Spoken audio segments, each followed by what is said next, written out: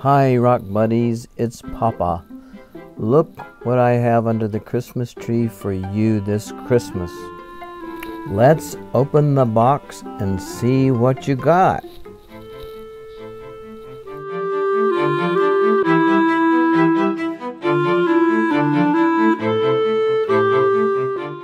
Look, it's a bunch of rocks and minerals for you, and I'm going to tell you about each and every one of them. On the left in the test tube we have thin flakes of gold from the Dahlonega gold belt. As you know, gold is an element, a mineral, and a metal. On the right we have fool's gold. I don't know where it came from. Fool's gold is iron pyrite. That's iron plus sulfur or iron plus sulfate. And gold and fool's gold are both often found together. Whenever you have any kind of volcanic activity going on, whether it be rifting or subduction or continental crashing, you can get gold. And not only can you get gold, but you can get iron and sulfur and copper and lead. This is a picture of what happened off the coast of Georgia during the Taconic mountain building event. You can see the black ocean crust on the right is subducted underneath an island arc. It actually created this volcanic island arc. And in between the island arc and the mainland are sediments that are being flushed full of, that's right, Dahlonega gold. Since both iron and sulfur are injected into these environments by volcanic activity, creating this fool's gold, many a would-be miner has been confused by this iron pyrite and hence the name fool's gold. After plate tectonics activities inject the crust with these very valuable metals, we dig them out and melt them down to purify them into very useful commodities. On the left we have copper ore. This copper ore was injected into rocks of the Great Smoky group of rocks, mainly metagraywacke, back also during the Taconic mountain building event. And here is blue glass slag that was produced in the old-time iron furnaces. These old-time iron furnaces were open at the top, and they would put in a layer of iron ore and then a layer of coal and then a layer of limestone and repeat those layers over and over again. They would inject air into this mix and set it on fire to get it super hot. The molten iron, which they call pig iron, would come dripping out of the mouth of this furnace, and all the impurities would be collected in hunks of glass that they called slag. And if there was copper in that glass, it would taint the glass kind of a bluish color like we have here. This is kyanite. It comes from a place in Georgia called Graves Mountain. It came to us as a part of a large microcontinent that crashed into proto-North America during the Acadian orogeny around 350 million years ago. The large microcontinent did not crash into Georgia or North Carolina. It crashed from Virginia north, and after it crashed, all of its sediments eroded into a huge basin called the Catskill Delta. Then it began to move south. As this microcontinent moves south toward Georgia and North Carolina, it left a trail of granite plutons all up and down the eastern United States as it mashed and smashed its way down, pushing the land crust down into the mantle where the rocks were melted and new granite plutons created. Not only that, but the sand and the mud that lay along the coast of North Carolina and Georgia was severely smashed and crashed and metamorphosed in the presence of hot volcanic fluids and hot water, and this created kyanite. During the Acadian orogeny and later during the Acadian orogeny, when Africa crashed, these kyanite-rich sediments were pushed up into huge folds, especially in North Carolina, and because the kyanite is very hard and resistant to erosion and weathering, it now forms the highest peak east of the Mississippi River called Mount Mitchell. Here we have lovely quartz crystals on the left and amethyst crystals on the right. You know, quartz takes many forms, and if it's allowed to expand to its most beautiful crystal structure, you get these beautiful six-sided crystals.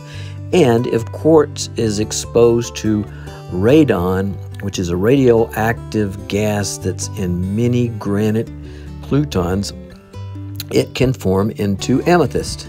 As you know, quartz is made of silicon and oxygen, and so is amethyst, but there are always tiny bits of impurities in the quartz, and the radon gas accentuates these impurities, imparting the beautiful purple color. If you leave the amethyst out in the sun, what happens? Right, it fades back kind of to quartz. And speaking of quartz, silicon dioxide, here we have 3 more forms of it, all with some amounts of impurities in them. First, we have black obsidian or volcanic glass. This occurs when felsic pyroclastic material, material rich in quartz, is blown out of a volcano, and it lands right into water or thick snow or ice and cools so fast that no crystals have any chance to form, and so you get this glass-like structure. Impurities in the glass-like structure cause it to be black.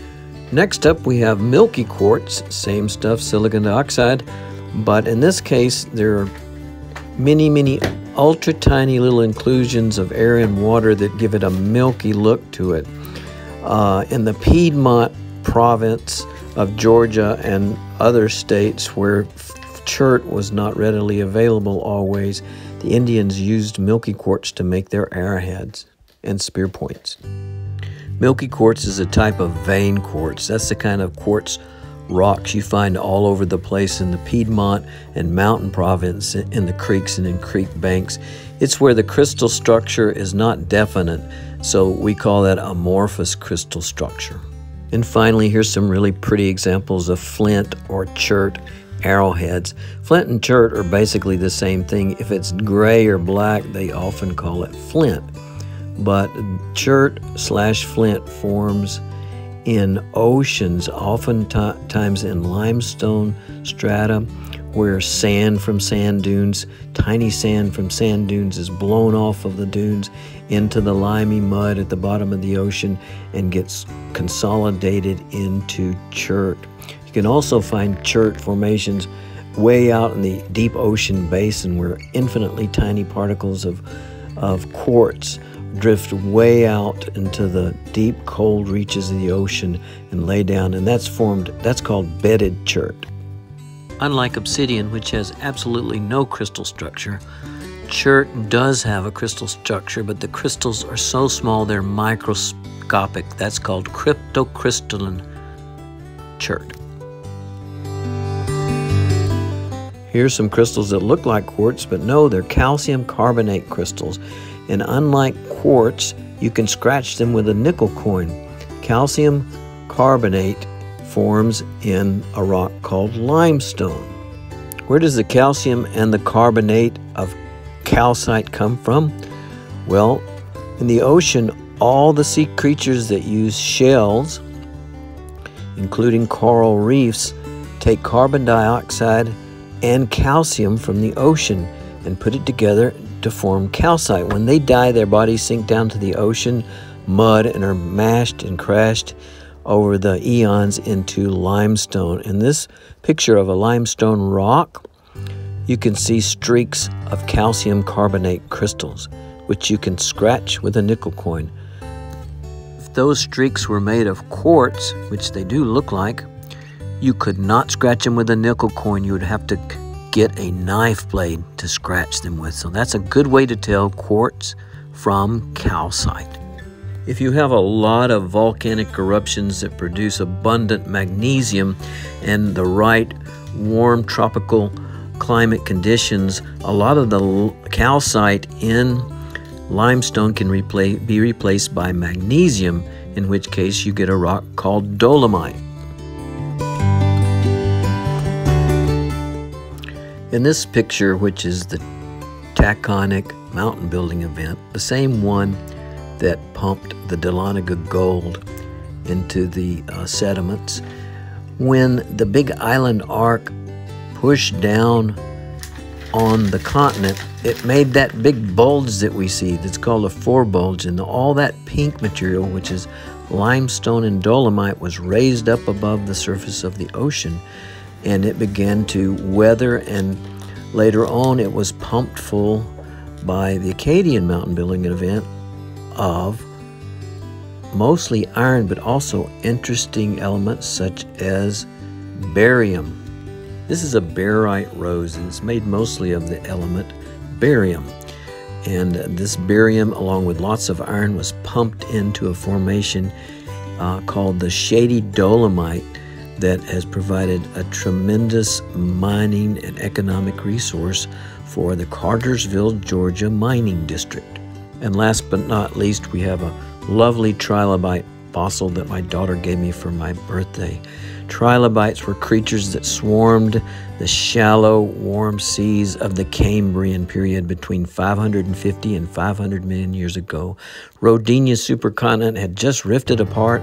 All the pieces were sinking, and these warm, shallow seas were covering most of the continents of the world.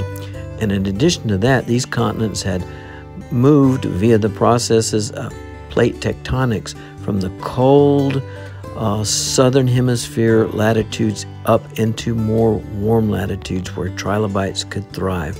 They ruled the world during Cambrian and much of Ordovician time.